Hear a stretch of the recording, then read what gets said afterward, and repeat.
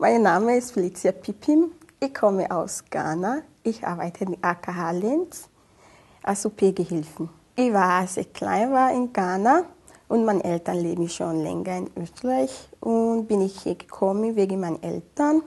Dann habe ich Schule gemacht als OP-Gehilfen, zahnärztliche Assistentin, auch Koordinationsgehilfen. Und danach bin ich nach Linz gekommen, weil meine Freunde hier sind. Also als ich Kind war, habe ich geträumt, dass ich bei meinen Eltern leben kann und bei meinen Schwestern auch. Und dann habe ich noch Schule gemacht und dann habe ich die Ausbildung gemacht und jetzt arbeite ich in AKH.